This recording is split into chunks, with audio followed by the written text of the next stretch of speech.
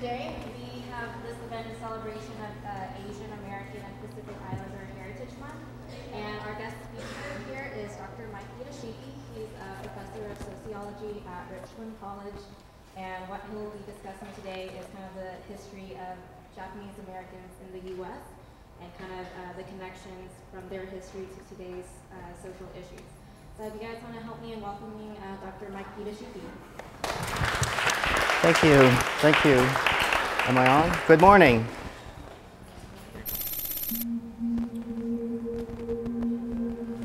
Sideways.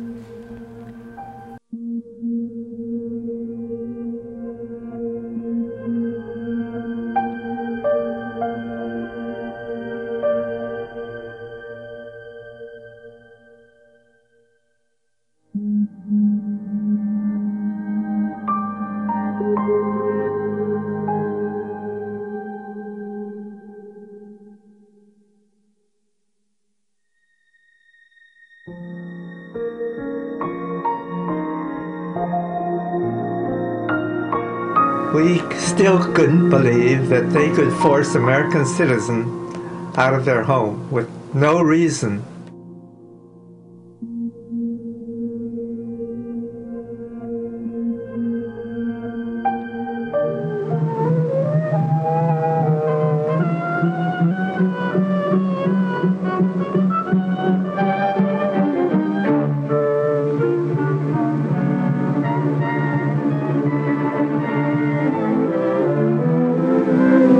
When the Japanese attacked Pearl Harbor, our west coast became a potential combat zone. Living in that zone were more than 100,000 persons of Japanese ancestry, 2/3 of them American citizens, 1/3 aliens. We knew that some among them were potentially dangerous. Most were loyal, but no one knew what would happen among this concentrated population if Japanese forces should try to invade our shores. Military authorities therefore determined that all of them, citizens and aliens alike, would have to move. This picture tells how the mass migration was accomplished.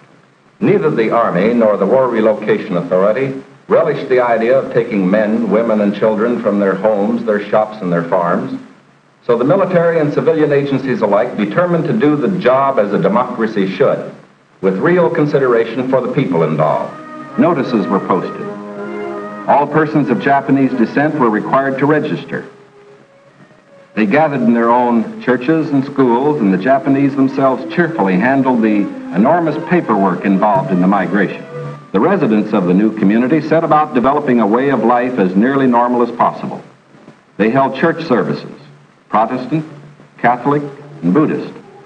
They issued their own newspaper, organized nursery schools, and some made camouflage nets for the United States Army.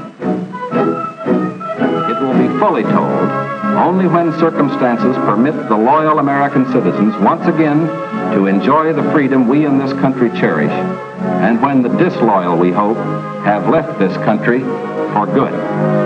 In the meantime, we are setting a standard for the rest of the world in the treatment of people who may have loyalties to an enemy nation. We are protecting ourselves without violating the principles of Christian decency. And we won't change this fundamental decency no matter what our enemies do. But of course, we hope most earnestly that our example will influence the Axis powers in their treatment of Americans who fall into their hands.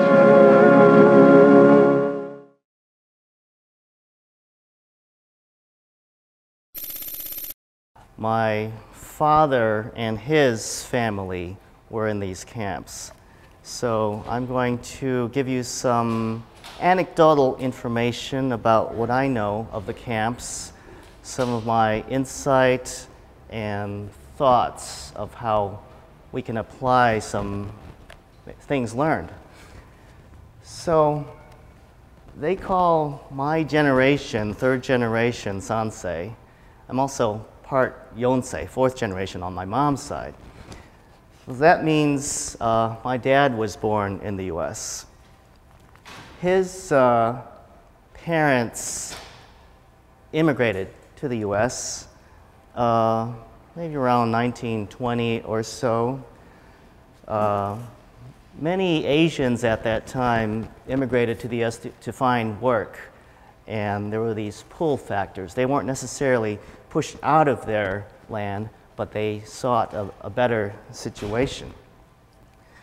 And during this time, a lot of immigrants were coming in to do work, like you've probably heard of the Chinese, working on the railroads, and a lot of the Japanese came actually to Hawaii to work in agriculture. So my father's family had my father in Seattle, and they settled on the West Coast.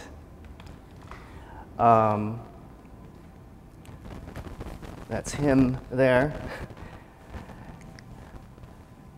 They brought with them somewhat of a Japanese culture. This culture was kind of more of a conformist culture that you followed your father, you followed the mayor, you followed the emperor, everything worked kind of in sync. And Japan's never been colonized, so there was never this maybe outsider to deal with. So this culture of conformity might play a role in some of the effects of this internment. So my grandparents, my dad's parents, were born in Japan, and they came here and worked, I guess, working class jobs. They had a house in Seattle. My grandmother taught Japanese at home. My mom was born in Hawaii, kind of near Pearl Harbor. And she has a whole nother story that we can go into. Her father was born in Hawaii, and he actually joined the army during the war, mainly to visit a girlfriend he had in Japan. So, but my mom's father's mother was one of the famous picture brides that they looked for husbands in Hawaii. I don't know why they couldn't find husbands in Japan. There's probably some issues there, but there was quite a few brides that, kind of like male brides, Match.com kind of thing, that they would hook up with husbands in Hawaii who they thought were well-to-do and had their farms and all that, but then they got to Hawaii and they were just laborers there. So that's how my mom's side started. So when my dad was born, and my mom's father were born in the US, they were considered citizens. He grew up in a typical American lifestyle, as a kid. He was born in the early 30s, played baseball, listened to jazz, pretty much the American thing. The Japanese immigrants wanted their kids to assimilate, so they would, encourage this to be involved, in American culture. But they weren't fully assimilated. Like most minorities, they are visible, they are involuntarily visible, and they're seen, in an oppressive way. There is stigma, and these are like the traits of kind of a minority definition, according to sociologists. They also marry within their own group, so they're not fully assimilated.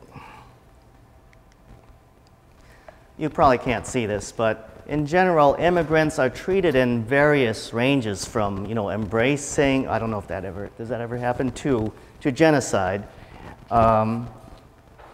or, expelling immigrants, exploiting immigrants, segregation, assimilation, up to pluralism. So we'll see how the internment is covering a few of these population transfers, and segregation. So during his time before the war happened, there was prejudice against Asians. There have been since, before the 20th century, mainly because they were different. They were, there was a language barrier. There was competition for jobs, labor. Asians had their own businesses, which, created more competition. And this also included Chinese. So there was this atmosphere of, stigma. There were hate groups.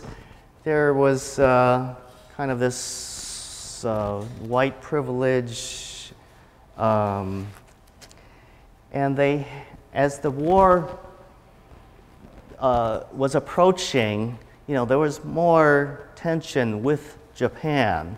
So the Japanese living in the U.S. were more suspect as it approached the war. There was a lot of local discrimination, like kind of like Jim Crow laws for Asians and Japanese. There were laws trying to prevent ownership of land, trying to prevent them from being naturalized citizens. There was, resistance of them marrying into, say, a white family.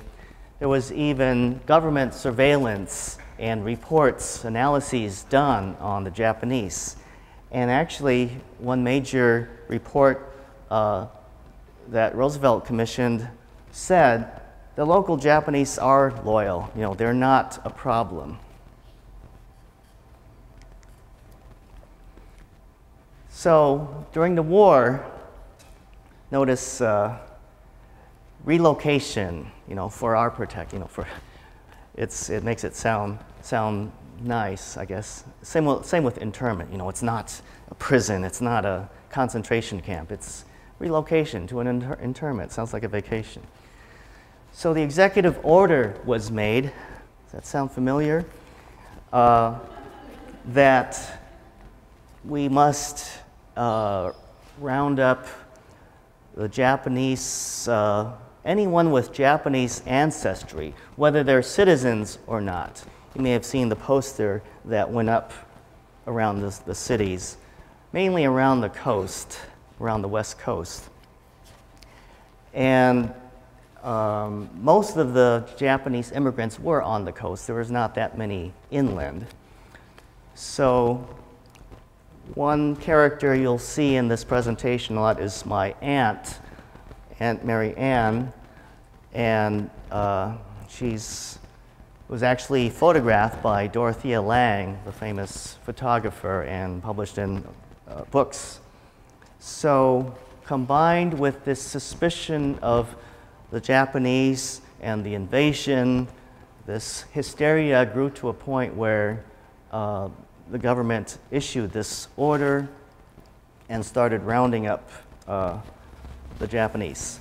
So between 110 and 120,000 Japanese, including maybe 2/3 of them citizens, were put in these camps. Buses came around and they picked them up, and there were a lot of promises made, like, it's only for a short time, it's nice, you can bring your stuff, we'll watch your house and things like that. But why did the Japanese go along so easily with that? Well, I guess one was, these promises seemed okay. It wasn't that bad, maybe. It's for our own protection.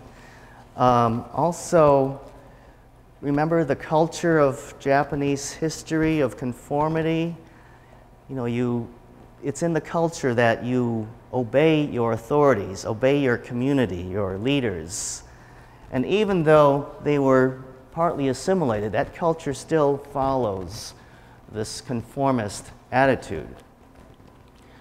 So they could only bring maybe 2 bags. It was like 2 carry-ons, and the buses ship them off to interior, like Utah and California, and none in Texas. I think there were some actually German POW camps in Texas. So my dad was sent to Utah, the Topaz camp. They were there for 3 years. Now, during this time now, after the war, there were laws that were put in place, like, and some of them were local, some were federal. The internment executive order, of course. There were proclamations banning certain things that Japanese could do. There were asset freezes on bank accounts. There was a curfew. There were loyalty oaths given. Japanese had to sign loyalty oaths that said, you know, we're not going to follow the Japanese emperor, which it was worded in a way that it was kind of ambiguous, that you're kind of damned if you do and damned if you don't. There was a registry, you know, a Japanese registry. Everyone had to sign where they are and who they are. And actually, some were allowed into military service, not immediately, but they can bypass going into the camp if they join the military. And there were military regiments that were sent to Europe of Japanese Americans. Of course, there were the social problems, the day-to-day discrimination, hate crimes, harassment, you know, couldn't get served at a restaurant, attacks, lynchings. Even the Chinese were mistaken for Japanese. You know, a lot of the Chinese say, I'm not Japanese, you know. But, you know, they would get attacked because people would think they're Japanese. And what's the difference? How can you tell? There were even radical Japanese, well, that were considered radical at the time. Like in Hawaii, there was this fighter jet that, or a Japanese fighter that crashed, and the locals you know, picked him up and cared for him, and they were accused of maybe hiding him from the authorities. And it's not really clear exactly what the intent was, and also it was a really confusing time. It was during the actual attack, so, you know, what would you do in that situation? So they were, you know, imprisoned for being radical Japanese. This flight ban was in a proclamation that you could not fly, you could not travel, you could not leave. When you were in the West Coast, you know, people knew Japanese were being rounded up around there. And, you know, maybe you should move inland to avoid that. But no, there was a ban on that. You could not move and escape that internment. There was also a communication device ban. You know, well, they didn't have cell phones at the time, or they didn't check your Facebook passwords or anything, but, you know, you couldn't have cameras or things to make codes, or, you know, even things that reflect Japanese culture were suspect. You know, if you taught Japanese at home, you were very suspect. If you had Japanese artifacts, that was, you know, very suspect. You are working with the oppressor. So that's, you know, why a lot of Japanese culture was lost during this time, to really look American.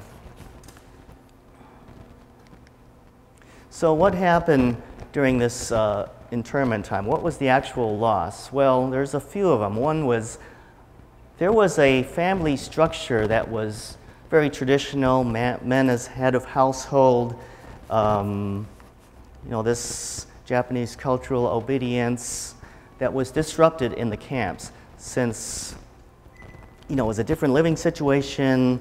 There were multiple families per room.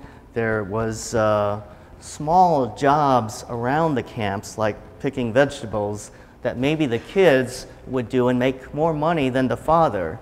And then there's this power imbalance in the household.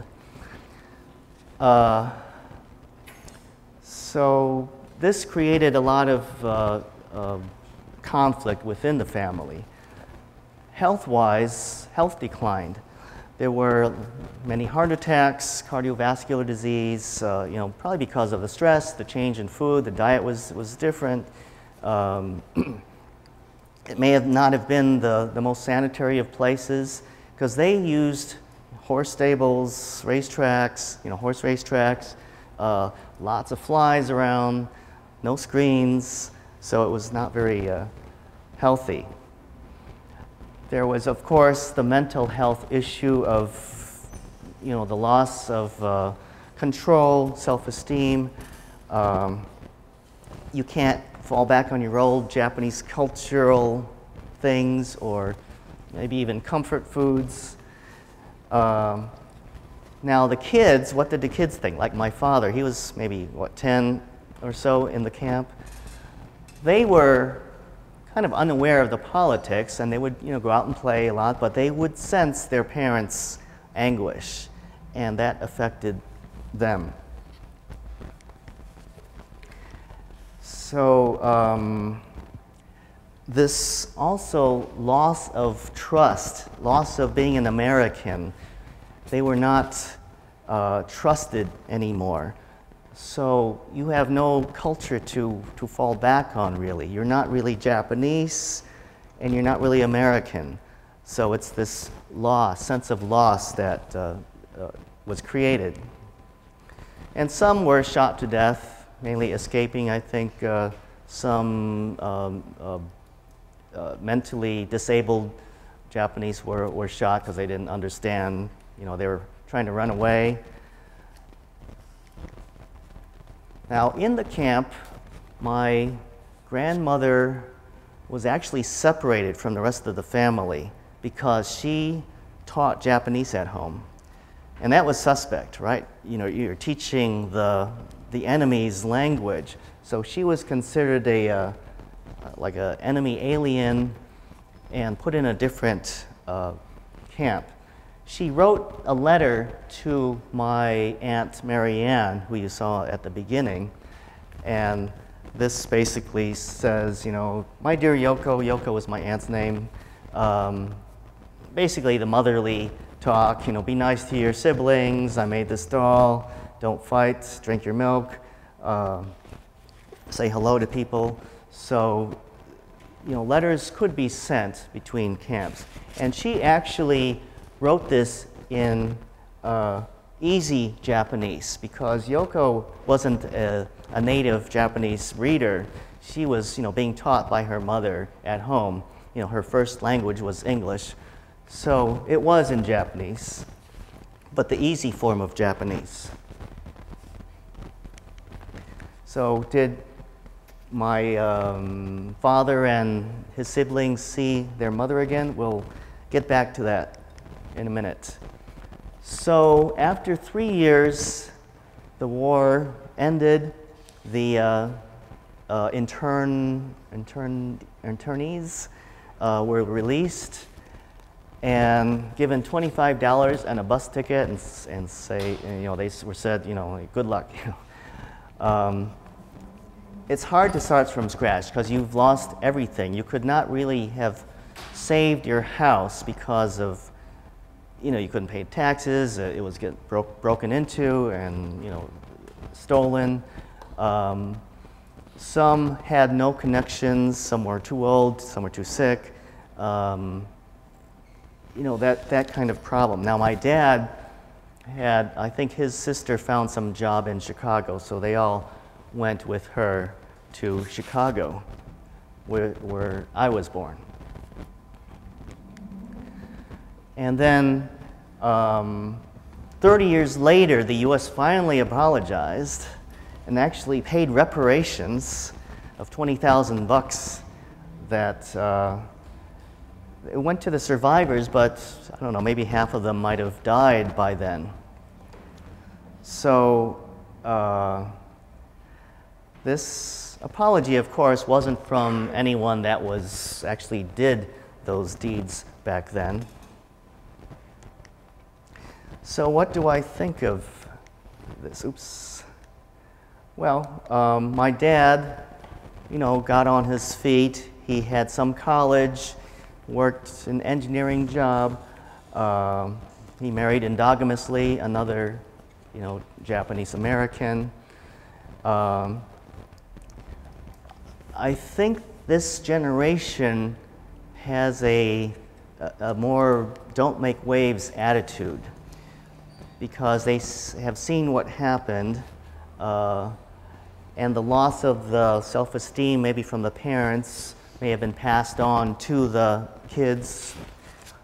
So, many of them achieved a lot, had some education, but not really made it to the top. It's just respectable jobs. And by the way, one of his sisters was one of the first Japanese American jazz singers in the US. So, that's kind of an interesting thing for an oppressed minority to be in pop music, in jazz. That her stage name was Teal Joy. So the Japanese have really assimilated now.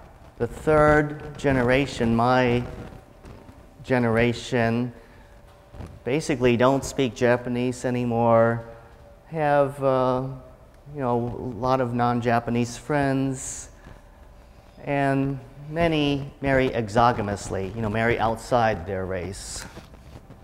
I don't know if this is necessarily a good thing, but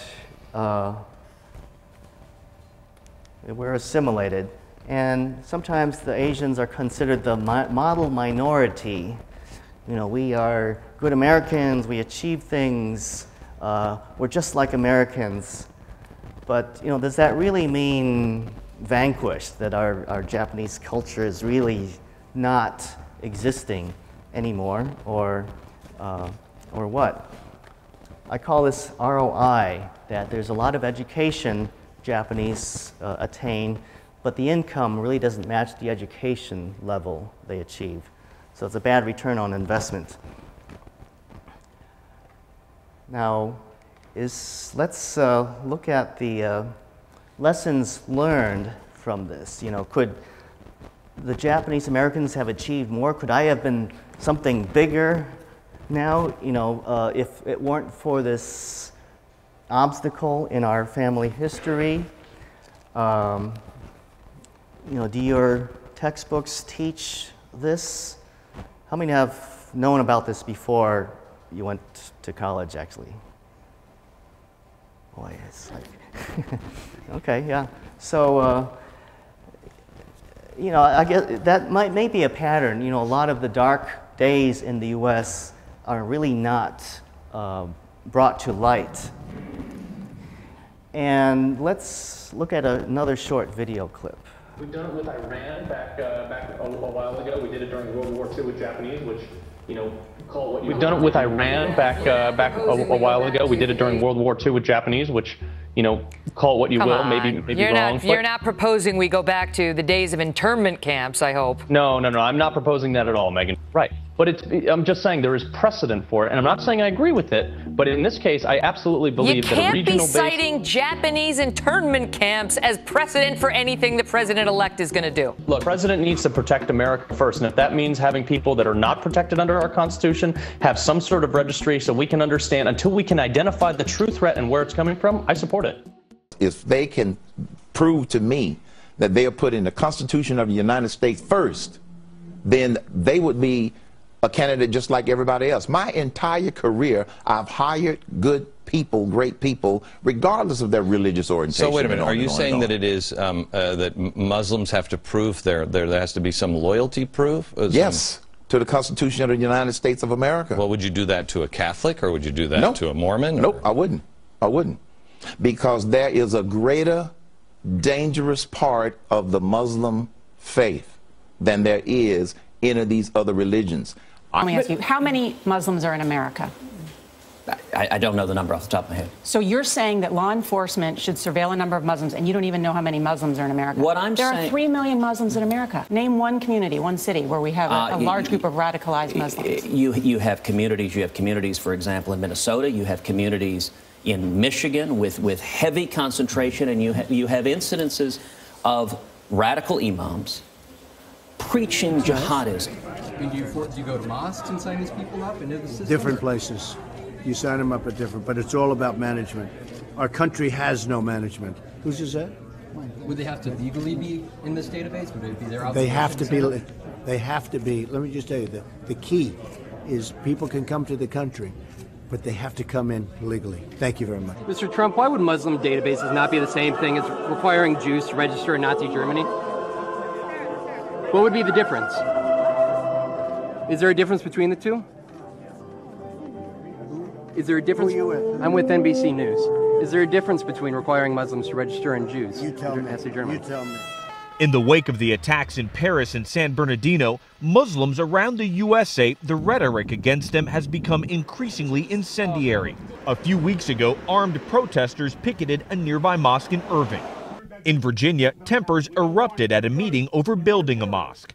Every one of you are terrorists. I don't care what you say. Last night in Philadelphia, a severed pig's head was found outside a mosque. And voice messages like this one left on an answering machine of the Dallas chapter of CARE, the Council of American Islamic Relations. You're not welcome here.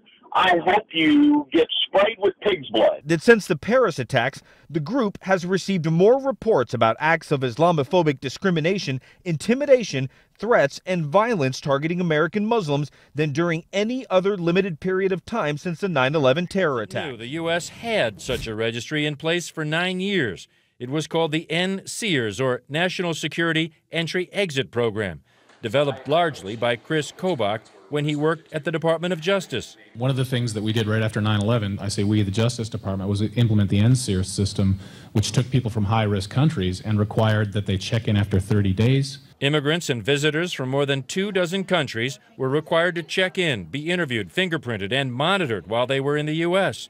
Virtually all of those countries were predominantly Muslim. America, Muslims are everywhere. But the one place you won't find Muslims is in the image behind me. Hassan Minhaj has more. Islamophobia. In case you haven't noticed, it's still a big problem in America. Islam hates us. We need to empower law enforcement to patrol and secure Muslim neighborhoods. We better wake up and smell the falafel.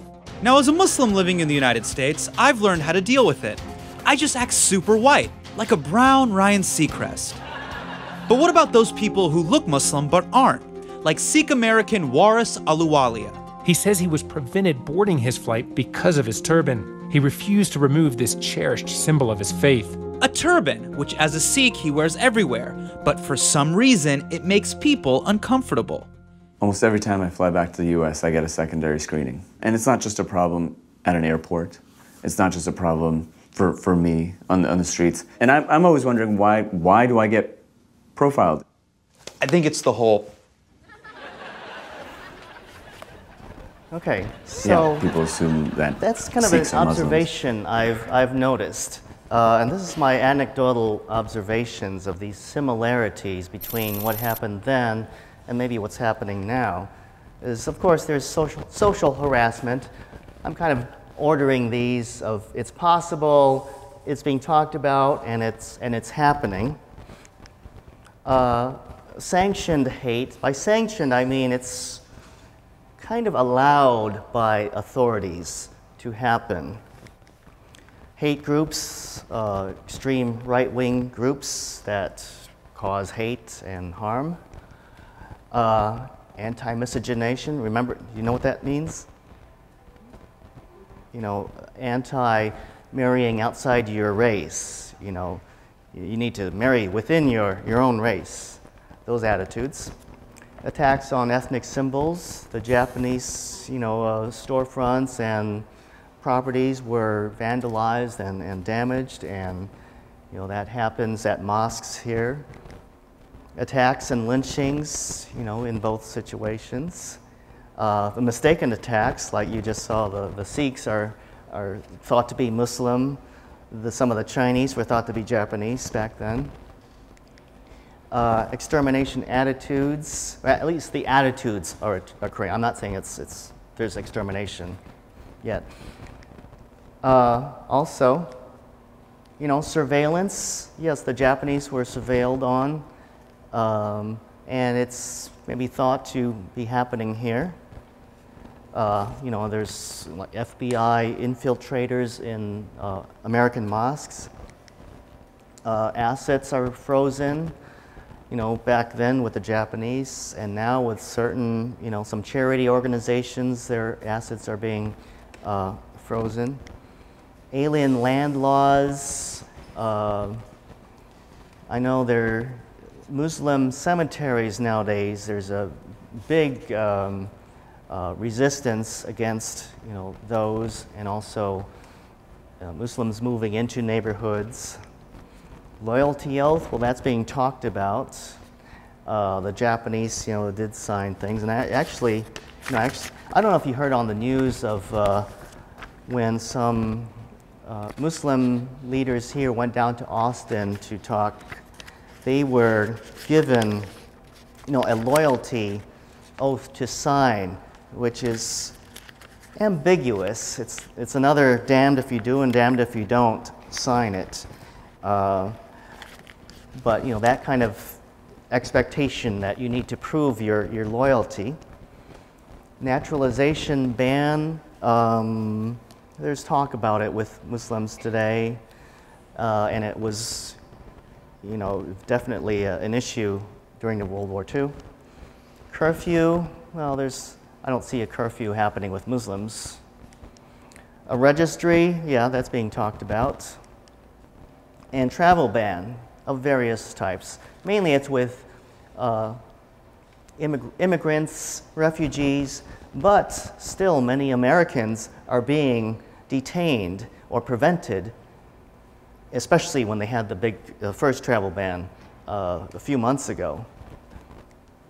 And internment, is that coming? Well, we'll see. The future, well, if Muslims were undergoing the same internment, yeah, there would, or any minority group, this can happen to any minority. Psychological trauma, family dysfunction, physical health effects. This is a positive thing. There were supportive demonstrations supporting the Japanese during World War II, by white Americans. And the same is happening with Muslims today. Now, finally, there was the renunciation of the executive order saying, okay, we don't want to intern the Japanese anymore, let them free. So there's a renunciation. Would there be an apology if the government was interning, another group today? Would they get $20,000? That's not worth as much today. Would they become a model minority, finally let out of the camps today and achieving and being good Americans? Would they become white? I don't know, have the Japanese become white yet? Do you know what that means? It's kind of accepted into the dominant majority culture. I don't think it's like it's been said the Irish became white, the Germans, the Italians, the Jews. I don't know about the Japanese yet. So what I conclude is there is a pattern, not only with the Japanese and say Muslims today, but what's happened in the past and maybe what will happen in the future. A lot of the government actions lead to hysteria, promote hysteria. And perhaps Muslims won't face the internments, but they're facing a lot of the other detrimental effects. Back to my aunt. Remember her mother, my grandmother wrote to her from the other camp. My grandmother was considered an enemy alien because she taught Japanese.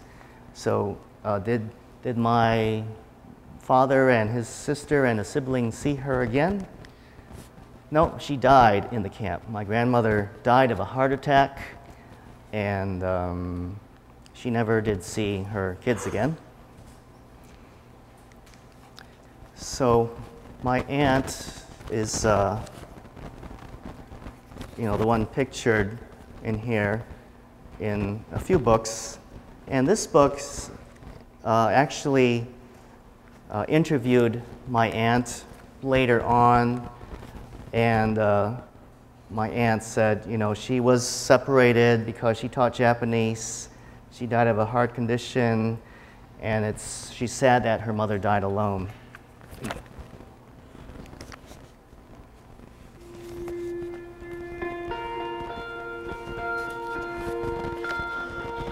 My father came from Japan in 1905. He was 15 when he immigrated from Japan. He worked until he was able to actually build a store. Let me tell you a story in the form of a dream. I don't know why. Let me do a selfie. Close your eyes, just picture the scene as I paint it for you.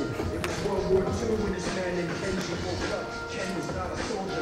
He was just a man with a family who owned a store in LA. That day, he crawled out of bed like he always did, bacon and eggs with wife and kids. He lived on the second floor of a store he ran. He moved to LA from Japan. They called him immigrant. In Japanese, he'd say he was called Issei. That meant first generation in the United States when everybody was afraid of the Germans, afraid of the Japs, but most of all afraid of a homeland attack. And that morning, when Ken went out on the doormat, his world went black, cause right there, front page news 3 weeks before 1942.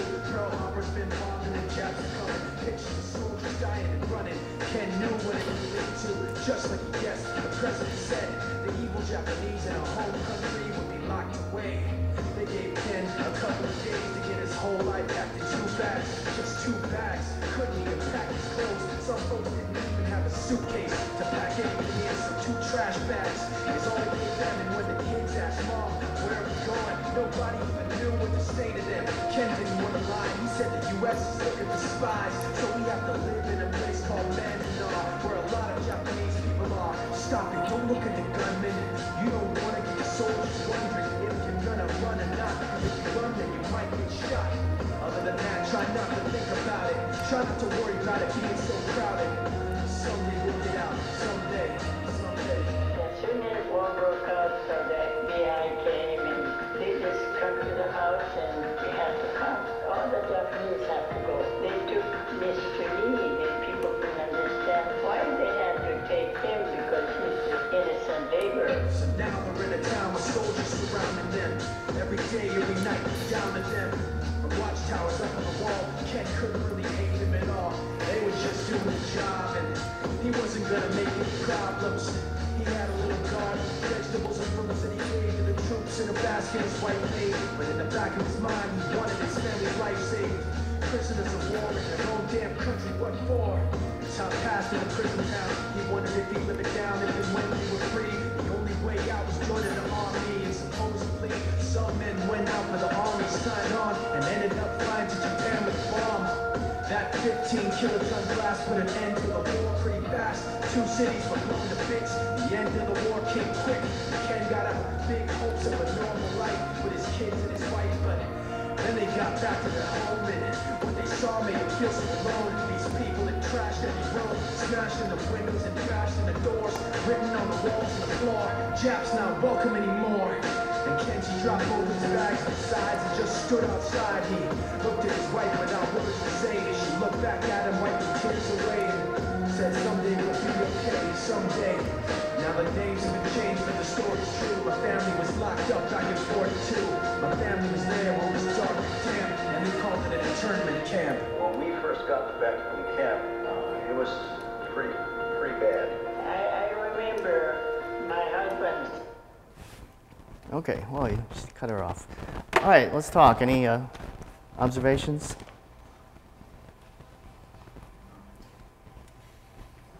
You're as talkative as my classes. How do Japanese feel about Americans who move there and try to integrate into Japanese culture? I don't know. We're so removed from Japan that I just don't have any personal knowledge of that. So you haven't been back or something? Well, I've visited Japan a few times, but I'm, you know, I can't communicate with them. I don't know what I haven't interviewed them. I don't know what they're really feeling. You know, they'll always put on a happy face there. But in general, the Japanese are fairly a closed group. Outsiders are viewed with suspicion. So it's probably not as open as other places. I was a member of the Japanese American Society of Fort Worth for many years. All right, okay. I attempted to learn Japanese, but I had to drop out of Japanese for learning because I couldn't write. Yeah, me too. Yeah. Learned a lot. Were any of the Japanese like cultural, like literature and belongings, like clothing and things, confiscated or not allowed to be returned to? Well, they couldn't bring that much, and any Japanese literature was viewed with suspicion. So, you know, they would try to hide it, or, you know, it's not bring those things in. I don't know officially if they checked for those things, but it would be dangerous to bring cultural artifacts into the camps. What was it like for you to just hear these stories from your father? Like, how did he view it towards when he was explaining? He didn't talk about it that much, and since I've always heard it a little bit, you know, from day one, it was kind of you know, it was no big deal. It wasn't like some big shock that came to me at some point. It was like I would always hear about this, and he would, of course, not try to terrorize me. He would, you know, say, you know, they played stuff, and oh, he did, you know, I was doing something, and he would say, oh, he did this, you know, same thing in the camp, making things and toys and stuff. So, so unfortunately, I don't have this big shock or epiphany about this kind of thing. It's kind of like it's always been there. So. Have you lived somewhere besides Texas? I grew up in Chicago, and I moved to Texas to go to school, and So just stayed. Did you experience discrimination, and is there a difference based on regional location for you personally? Well, since I was my age was so different between the two, it's hard to compare. Yeah, there was some discrimination in Chicago, like, you know, in grade school, and I think those kind of things, minor discrimination, prejudice, are, you know, will occur in schools like that. But since I came here, it's been in college, and I've kind of surrounded myself in certain disciplines, and, you know, not with Middle America generally. So, someone here? Yeah. Knowing so much about the history and motivations and the fallout from it, how do you feel personally about like what's going on right now?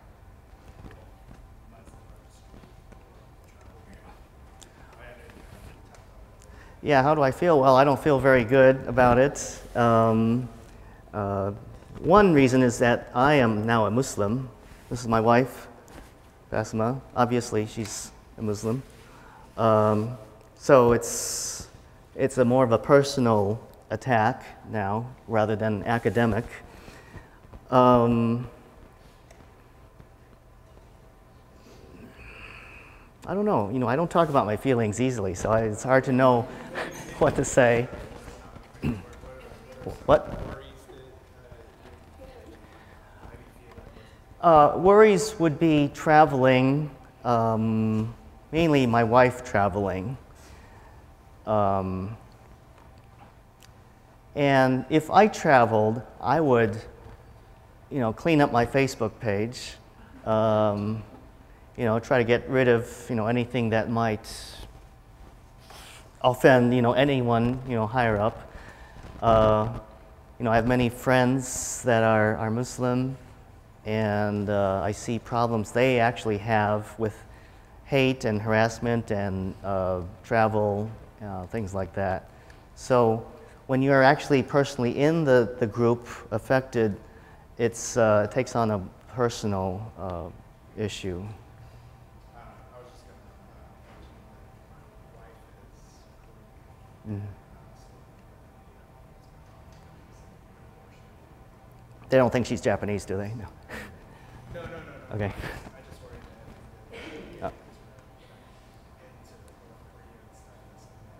that Yeah, kind of another related issue. Yeah. Yes? Are you in any form discriminated whenever you go to Japan and can't communicate with? What was your first few words? Oh, are you discriminated in any way? Like you feel discrimination whenever you go? I wouldn't know. I don't, because I can't understand them. I don't really, it's hard to read people. Not obviously. I think when I'm stepping off the plane, they think I'm Japanese. But I think I notice some irritation when I don't understand them. So, that's a whole nother body of research to see what the Japanese now think of the Japanese internment here. I haven't really delved into that issue. Okay, what else?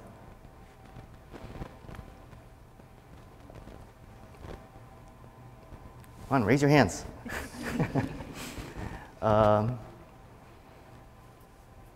People, I think I am more Japanese now because people expect me to be Japanese. When there's these expectations, you kind of turn into those expectations. So, I've learned a lot about Japanese food and culture from YouTube. So I know how to eat sushi now. You gotta keep your rice clean. Don't put soy sauce in your rice. Yeah,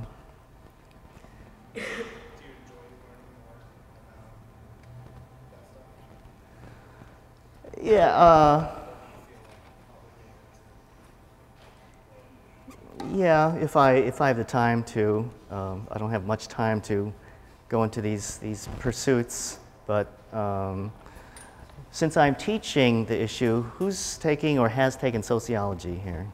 Yeah, a lot of you. Okay, so those classes allow me to teach a lot of interesting things that gives me a reason to learn. Like about the how to eat sushi. In the culture chapter of my sociology. I teach ethnocentrism or cultural relativity in that lesson. You really have to learn a lot more when you teach something, just in case there's any questions or the reasons of anything. So I had to learn more about this myself to be able to teach it, to talk about it. So yeah, it's fun. I mean, you should teach. So you should be sociology professors, because you get to bring in any example that you can shove in there to explain theory. Okay, what else? Yes.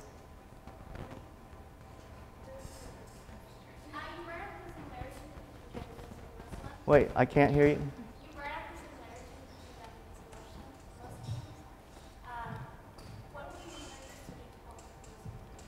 What would I do to help the Muslims? Well, as a social scientist, you do research, you look for patterns, you come up with hypotheses and what ifs, things like that.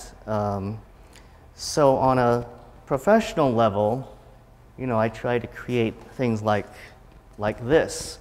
On a personal level, I participate in demonstrations, that actually cross the line from science into activism and try to help local groups, Muslims, mosques, and agencies like CAIR, C-A-I-R, you've seen in there. So it's hard to make change individually. But have you noticed the demonstrations and protests that are occurring now with a lot of different issues? That wasn't around 20 years ago. It's amazing how many protests are happening now. And you guys should go to protests. It doesn't matter which side you're on. Just go and see them and just choose a side and see what they're into. you know, I go to the immigration marches in Dallas, and you know, one time there was, you know, like 500,000 people there. It's like you feel the power. So if enough people feel like they want to help or pissed off about something, these numbers start combining to create this synergy to make a loud message. And that's kind of the starting of a social movement to try to change attitudes and laws. So that's what I do. What else? Yes? How long were the internment camps? 3 years. Not that long, right? You could survive 3 years. Okay, what else? Yes? Okay, so do you think that Muslims they're able to keep their culture more so than Japanese did now?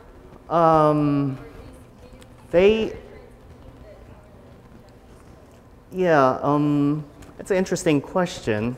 First of all, what country are Muslims from?